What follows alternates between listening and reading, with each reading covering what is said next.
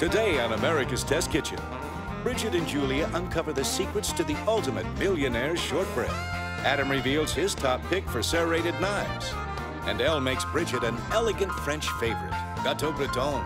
It's all coming up right here on America's Test Kitchen.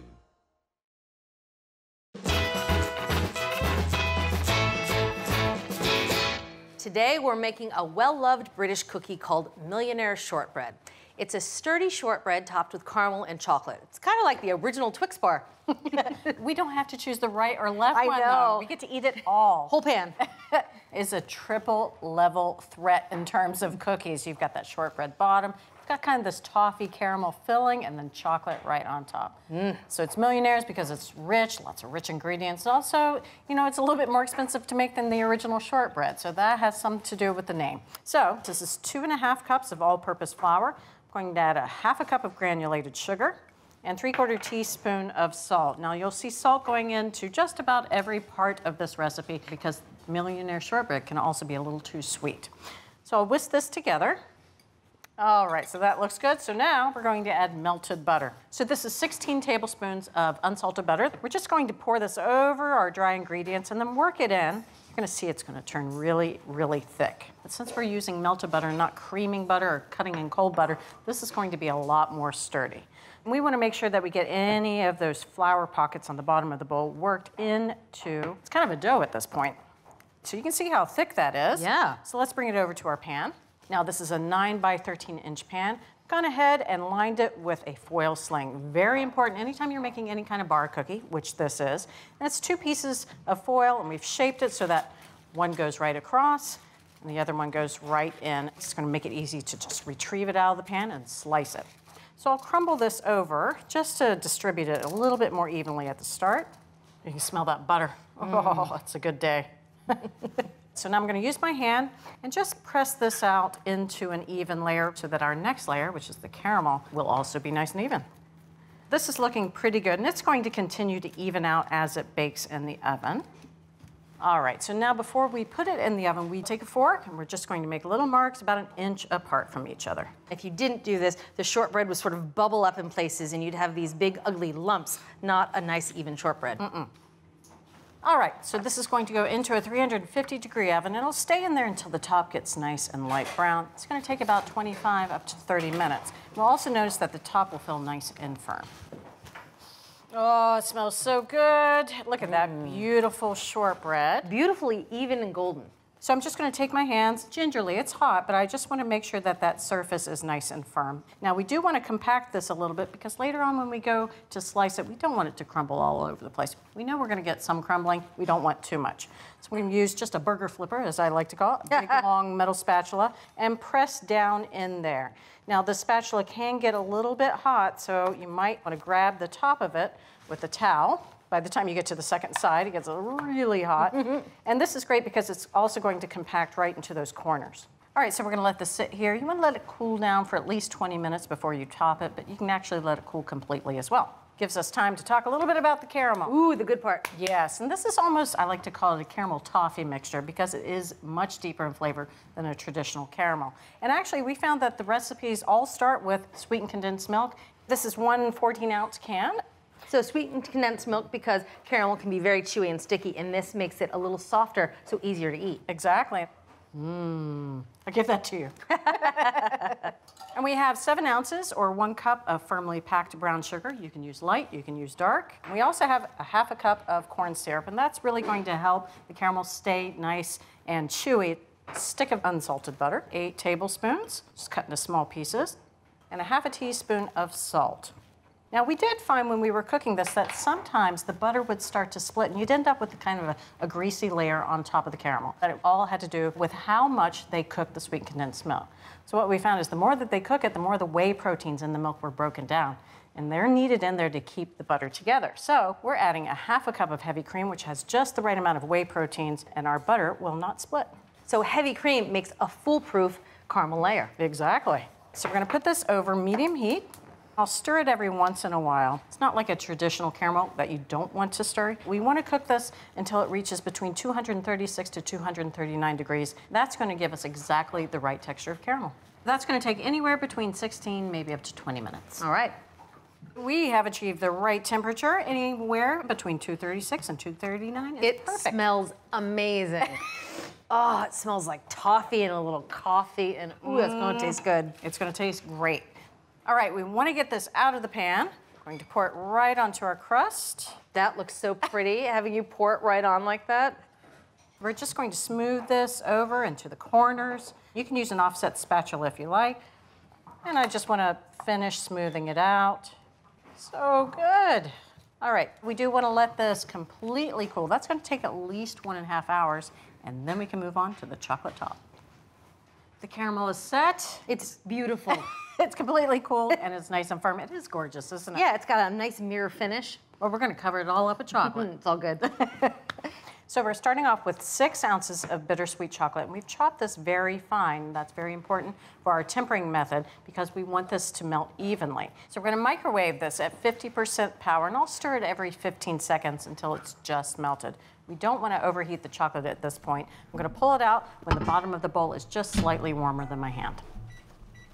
All right, so this is looking good. There's just a few pieces of chocolate that are still unmelted in there, but as I stir this, I know that they're gonna melt right in. So this total melting process up to this point is only gonna take 1 to 2 minutes depending on the microwave. So this looks good, and now we're going to add more chocolate. This is 2 ounces of bittersweet chocolate, very finely grated. Yeah. So we're gonna pour this in here, and we're gonna stir this in. Now, these tiny little particles of chocolate are going to melt in very easily. And since we haven't really disturbed their structure, the beta crystals are still intact in here. And that's gonna set off a chain reaction as the rest of the chocolate cools down, and it's going to help to temper our chocolate. So if this looks like it's not actually melting all the way, you can always take it back to the microwave, only for about 5 seconds at a time until it is just melted. All right, so that is beautiful and glossy and fully melted. So this is going to go right on the caramel, and it's just a thin veneer of chocolate. This is not really a chocolate dessert, it's a caramel dessert. It is really fun to watch you make this. Every layer just looks better and better. So good. All right, so now I'm going to take an offset spatula. I love these tiny little ones. Helps get into all those little crevices. And we're going to quickly spread this over the top, getting right to the edges, into the corners. So this is going to go into the fridge just until the chocolate is set. That's going to take about 10 minutes. It's time for the payoff, Julia. Yay! 10 minutes in the fridge, the chocolate is just set. So now we're going to get it out of the pan, and thanks to the foil sling, that should be very easy. I love this sling trick, and it works well for all sorts of bar cookies and brownies. There we go. Peel this back. And now I'm going to lift it up, if you wouldn't mind taking that foil away. You bet. Woohoo! Ooh, it's even prettier out of the pan. It serves one. If only that were true. We're going to cut these into smaller pieces because a little bit goes a long way. And it's very easy to do, but you do want to use a serrated knife. I like to score through the chocolate first. So I'm going to cut it widthwise or crosswise right in half. There we go. So now each of these gets cut again in half. Just a little bit of the sawing, gentle. And we'll go ahead and cut this one in half as well. So now each one of these gets cut into 10 pieces. This is where you really want to go slow here. Here we go. 2 for you, 2 for me, because you're going to say, oh, I only want one, Bridget. And then you're going to say, where's my other one, Bridget? These are just beautiful. I mean, those layers are so nice and even. And like you said, not a thick layer of chocolate, just that thin veneer on top. It's beautiful. Yep, it's just enough of that bittersweet chocolate. You're going to say it's perfect combination.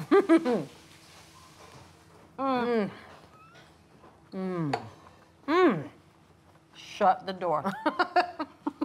This is really good. It's not only the flavors, it's the textures. It's the firmness of the shortbread, and that caramel layer has the perfect texture.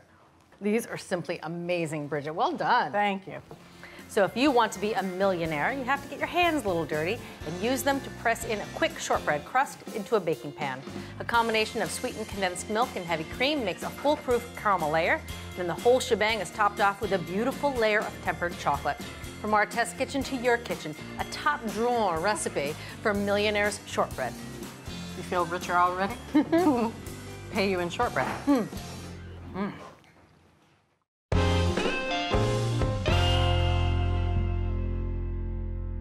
Some people call them bread knives, but to us a good serrated knife is for more than just bread alone.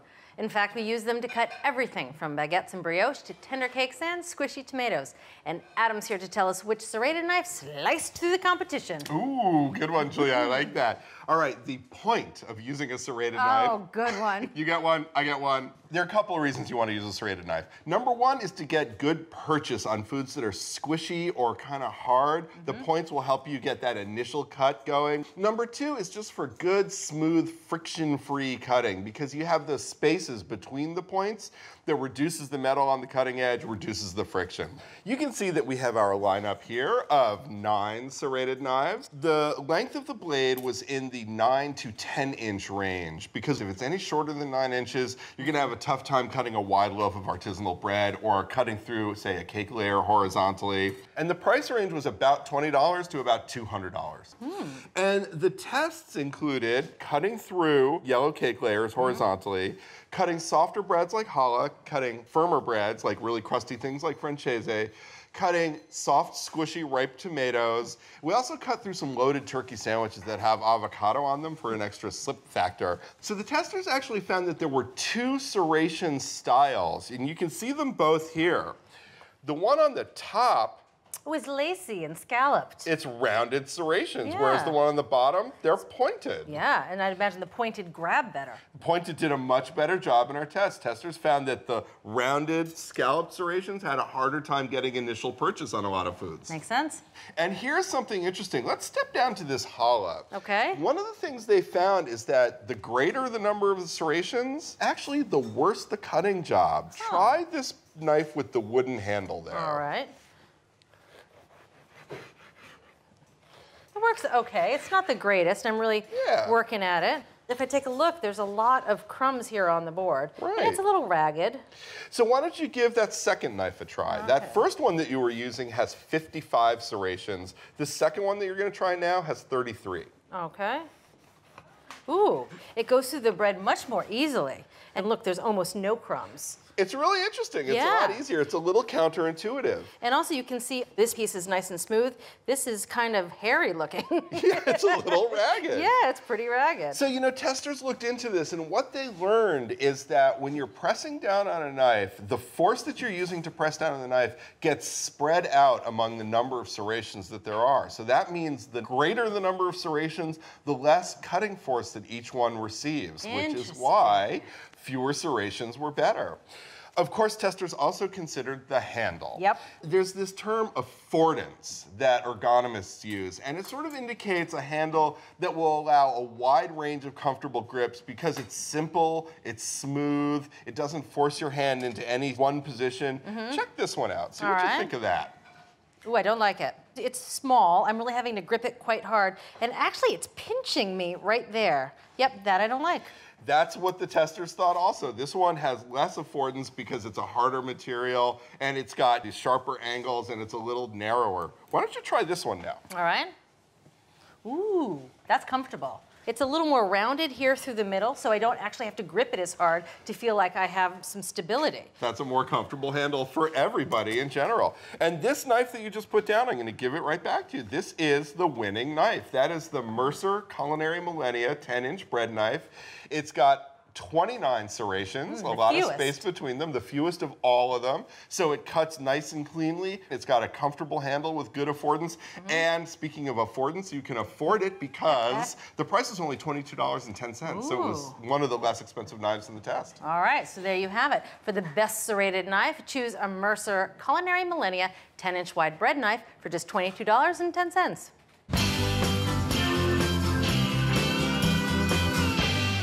Leave it to the French to take a simple butter cake and turn it into something spectacular. That's what they've done on the coast of Brittany with Gateau Breton. It's unlike any butter cake you've seen, and we're in great hands today because Elle is going to show us how to make this glorious Gateau Breton. Traditionally, this cake is made with a jam or fruit filling in between 2 firm layers of cake. It's so good. I love this cake. It's so good. So the first thing that we will focus on is the filling. Okay. So we're going to start with 2/3 cup of water. Also, a 1/2 cup of chopped California apricots. Now you can make this with Turkish apricots if you like, but we prefer the flavor of the California apricot. A little bit brighter. A little brighter. We're just gonna puree this until it's smooth. It takes about 2 minutes. Okay. All right, that looks great. It's nice and smooth and has a little bit of texture. We're just gonna add this to a 10-inch nonstick skillet, turn this on to medium heat, and we're gonna stir it frequently and let it go for about 10 to 12 minutes. This looks great. It's nice and dark in color, and you can pull your spatula through and see that distinct trail. Very, very thick, and that is key to this recipe, as you're gonna see in a minute. All right, so I'm just gonna add this to our bowl. Oh, that smells so, so good. So now we're gonna add 1 tablespoon of lemon juice to this. That's all set. I'm gonna put this in the fridge for 15 minutes to cool. Sounds great. Great. Okay, Bridget, so here's the most exciting part about this recipe for me. It's making the cake. Yes. So here we have 16 tablespoons of butter, and we're going to cream this for 1 minute on medium high. Okay. And so we're giving this butter a head start because we want to create a dense, crumbly crust, not one that has a lot of air incorporated into it. So we're also looking for this butter to become pale and very whippy. Okay, so our butter is now creamed for 1 minute, and we're gonna add to this 3/4 cup sugar plus 2 tablespoons and let it cream for another 3 minutes. All right, that's been 3 minutes. So we're going to add our eggs one at a time. So we have 5 egg yolks here, and we're gonna just let these go for 30 seconds. Okay.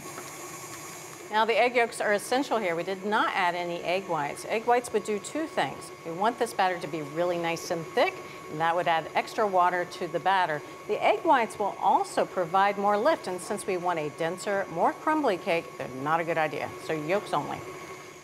All right, that looks great. It's quite creamed. I'm just gonna scrape the bowl just to make sure we got all the sugar in there, all the butter incorporated. Before we move on, I'm gonna add 2 tablespoons of rum and 1 teaspoon of vanilla. So I'm gonna just let this mix for 1 minute. I'm gonna turn this down to low so we can start to add our dry ingredients. 2 cups of flour, and I'm gonna add 1/2 teaspoon of salt. A little bit of salt goes a long way, keeps cakes from tasting too sweet, and it also just balances out all the flavors. All right, that's been 30 seconds, and already we have a nice thick batter that we're looking for to make this cake. So I'm going to take this paddle off and get all of our batter in here so that we can give it a final stir. We actually did a really good job mixing. There's not a lot down in there, but it's always better to check. I like that you included me, as in we, and you did all the work. Well, it's a French butter cake. It's always we. Very good. I'm gonna add 1/2 of this cake batter to this 9-inch cake pan that we've already greased. So I like to spin the cake pan as I'm spreading out the batter, kind of make sure I get it all evenly distributed. And it's important that this top layer is even because that's where our jam's gonna go. Okay. Right? I think we're all set. Now I'm gonna put this in the freezer for about 10 minutes. And that's just a little baker's trick that we like to use because if we don't get this batter a little bit more firm, when we put the jam on top, it's just gonna sink. Okay, so this has been in the freezer for 10 minutes, and as you can see, it's firmed up quite a bit, which is so important when we're putting on our jam filling. This is about 1/2 cup of our jam mixture. I'm gonna use my spreading method of rotating the pan, and I'm gonna leave a 3/4 inch space from the edge of the pan. All right, I think we're all set. All right. And I'm gonna put this back in the freezer so that the jam filling can set also. Sounds good. Okay, Bridget, so this has been in the freezer for 10 minutes and our jam has set. Okay. So I think it's safe for us to apply the top layer of our cake. Sounds good. All right, so this is just the remaining batter from what we used earlier for the bottom of this cake. All right, that looks good. As the French say, c'est bon. C'est bon. And I'm gonna use my spinning method for spreading this batter evenly. Just be gentle with this batter spread so that it doesn't cause your jam to push through. I mean, it's set, but you can't be too aggressive. Now you can really see how thick this cake batter is as Elle is spreading it in there. It does take a little bit of pushing to get it all towards the side of the pan, but it really has to be this thick in order for the cake to have that right dense texture. Now it's time for the piece de resistance to beautify this Gateau Breton. So we're gonna start with 1 egg yolk mixed with 1 teaspoon of water. And we're gonna use our pastry brush and just brush this egg wash on top of our French butter cake. Now we think about things like a croissant, a lot of different pastries being brushed with egg wash, but not necessarily a cake, especially cake batter before it's baked. But you'll see this cake's going to bake up with the most beautiful shiny top. All right, that looks great. So traditional fridge butter cakes are usually adorned with this beautiful pattern on top. So we're gonna use the tines of our fork, start at that 3/4 mark from the edge. We're gonna make 3 lines, and we're gonna make sure they're at least 1.5 inches apart. Great, so I'm gonna turn this to a 45-degree angle, and we're gonna do the same thing we just did the first time. And you wanna create diamonds. We always want diamonds, Elle. They're a girl's best friend. Voila. Beautiful diamonds. It's time to put this in the oven at 350 degrees for about 45 minutes. Oh my goodness.